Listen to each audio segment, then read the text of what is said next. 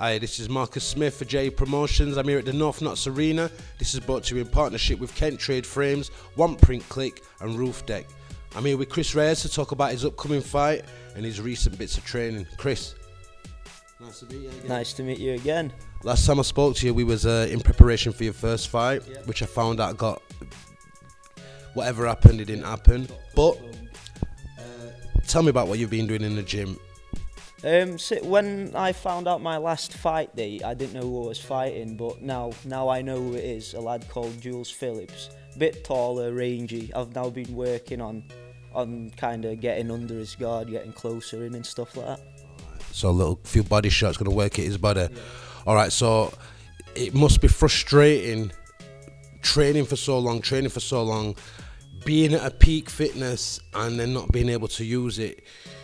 What has your manager been telling you to focus on in the gym? Obviously this might be a bit something what can throw you off.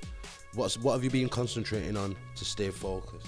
He just says work on everything I've been working on so far anyway, because like what we do in our gym, we just do everything that's needed to win really.